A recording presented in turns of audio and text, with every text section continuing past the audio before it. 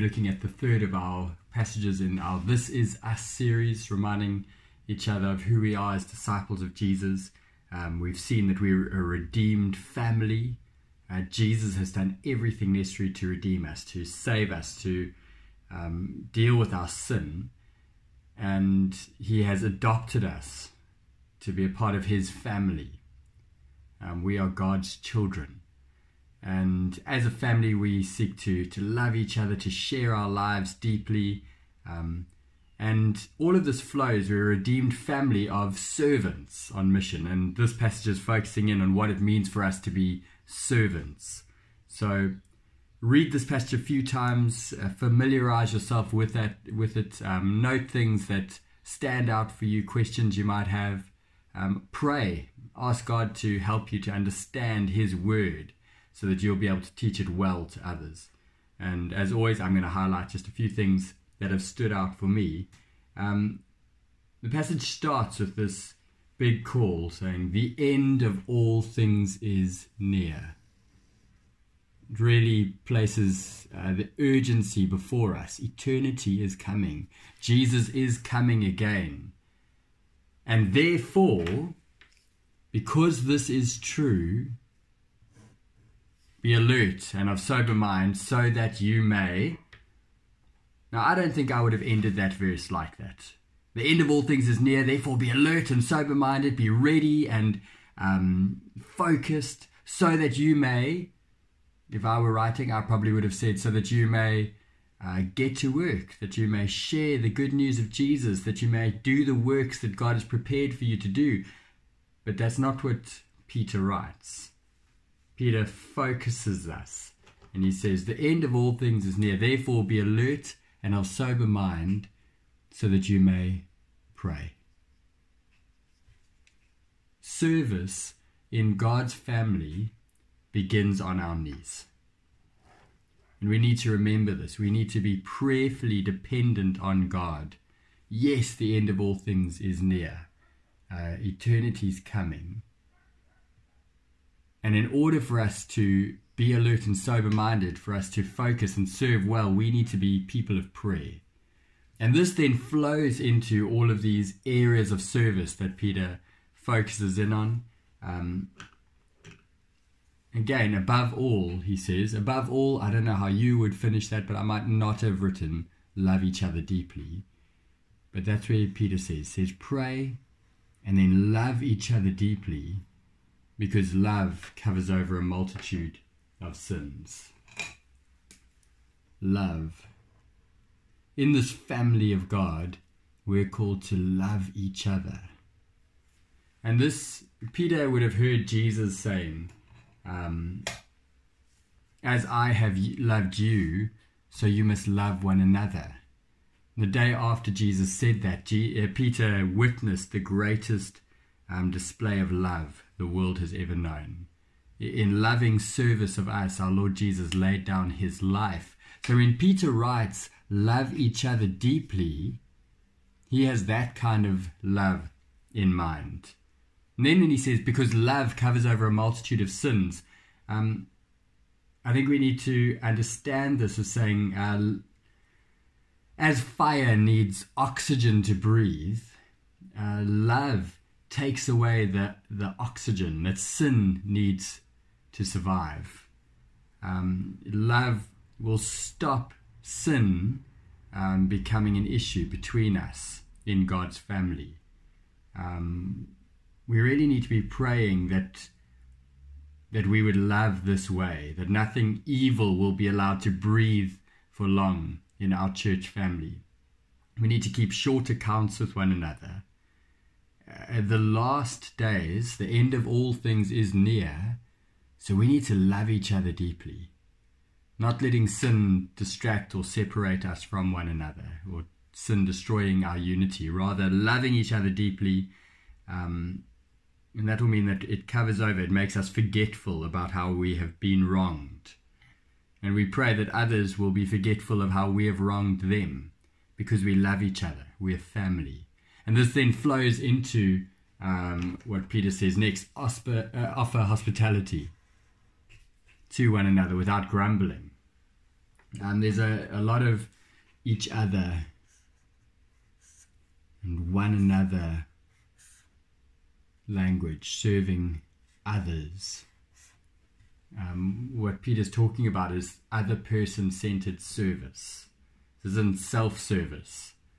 We're looking out for the needs of others and offer hospitality to one another without grumbling. In the original situation that Peter was writing into, people, if somebody arrived in a town, they would go to the town square and wait for somebody to come along who would offer them hospitality.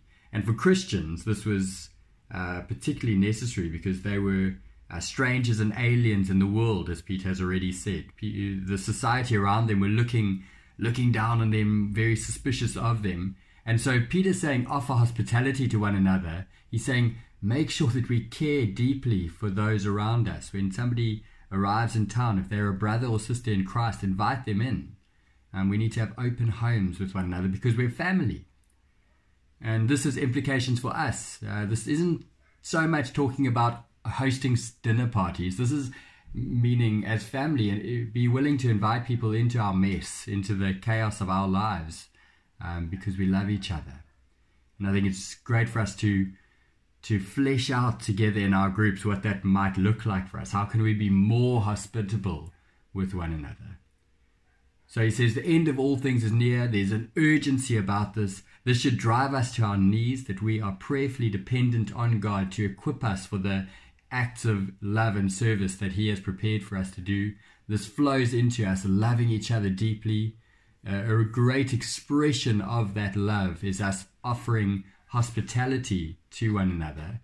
And then this flows into the last two verses, which are all specifically speaking about serving. Each of us should use whatever he has received, whatever gift you've received, to serve others. God has gifted his church, his people, his family, and we should use whatever gifts we have received to serve others. Now, a lot of time people spend a lot of time trying to figure out how they've been gifted, and they spend little time actually serving. Where I think Peter would be urging us to say, just get busy serving. It will become clear in time how you have been gifted. Gifts are very often discovered in service. We are to be faithful stewards of God's grace in its various forms. What we see here is that these gifts are gifts of God's grace. The words that we get to speak to one another are the very words of God. If anyone serves, they should do so with the strength God provides, so that in all things God may be praised. To him be the glory. So, looking at verses 10 and 11, as they speak about how we should serve, we are serving the gifts we have received are gifts of God's grace. And we are to use them with the strength God provides. So if we are speaking, and all of us have opportunities to speak the good news of Jesus to others, we need to be mindful that we are speaking the very words of God. If we are serving, and there are countless ways for us to serve, we need to do that service with the strength God provides, not in our own strength, or else we will be we'll become burnt out, or we'll become discouraged, or disillusioned, or we'll become proud and puffed up because of our wonderful acts of service. Peter's saying, no. Serve with the strength God provides. And then here's the motivation, the reason to serve, so that you look out for phrases like this. He's giving us the reason.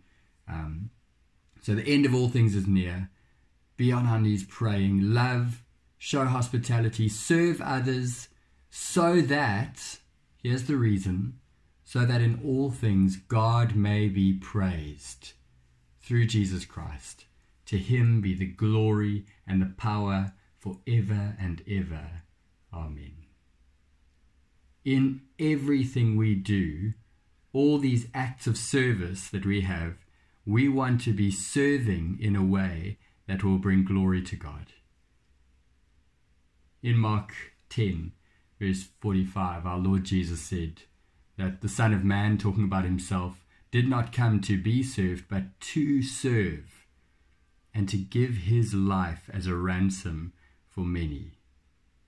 And we need to reflect on just how incredibly we have been served by Jesus. And then we need to remember that this Jesus is coming again. But until he comes, he has prepared good works for us to do. Therefore, let's be ready, alert, prayerful, on our knees, praying that God would help us to serve as an outflow of thankfulness for how we've been served. It should be a great joy for us that we get to serve each other. So let's pray that we would be a people who love each other deeply, that our homes and our time and our gifts, that we are hospitable with those things, and that we use whatever God has given us, our time, our talents, our money, our homes, that we use all that God has given us to serve others faithfully, stewarding God's grace to us.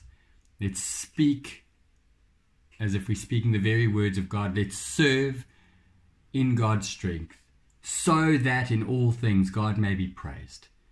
So I really encourage you, as you dig into this with your group this week, or as you teach it to others, let's pray that God would really stir our hearts to be a people who rejoice in serving, because we've been phenomenally served by Jesus, and that we'd keep serving until that day when we meet our Lord Jesus in glory, and when for all eternity we will be praising our God. To him be the glory and the power forever and ever.